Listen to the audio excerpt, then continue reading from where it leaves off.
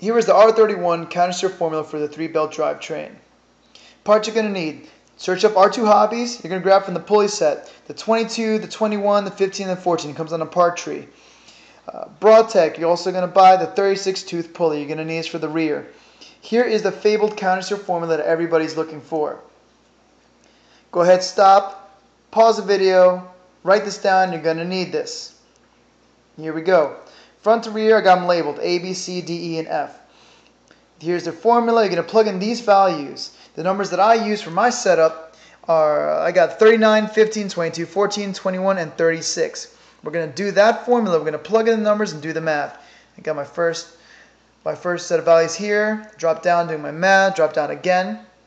Once I'm done, I equal with 2.40. What this means in the countersteer world, for every one rotation the front is making, the rear is going to go 2.40 times faster.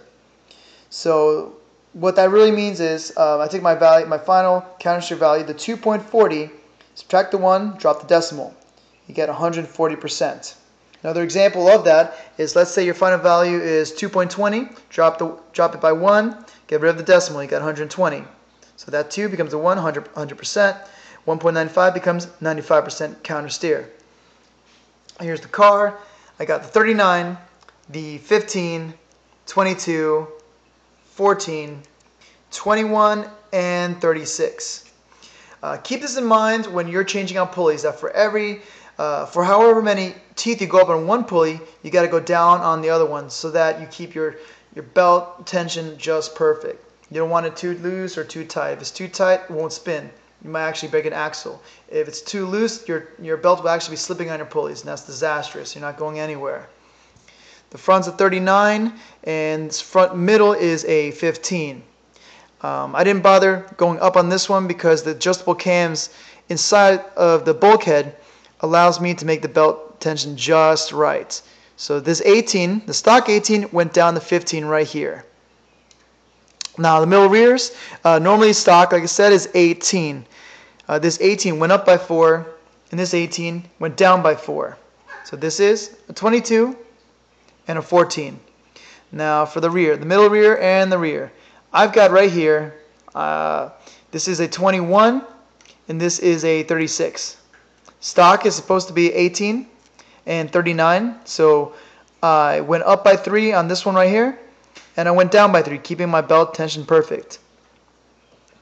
Also, if you want to calculate countersteer percentage on 2-belt drive systems, for example like the TA05 or the Yokomo DRB, here is a formula for that. You can stop here, write this down. I got them labeled A, B, C, and D. So it's a lot simpler. A divided by B divided by D divided by C. So on one of my old kits, I had a 36 pulley, 16, 16, 18. You're going to plug in the numbers and do the math. Drop down, do the math, drop down. I ended up with a value of 2.0. Meaning, for every one rotation in the front, the back was spinning 2 times faster. So like I said before, 2, drop it by 1, get rid of the decimal. So that was 100% countersteer. Also visit my friend's video, Killer Sushi 99 on YouTube. He's got a lot of our videos there. You'll see the red Daigo Chaser, and you'll also see the Team Orange Subaru. You'll also be seeing my friend Sean driving a blue Yokomo 1 Via.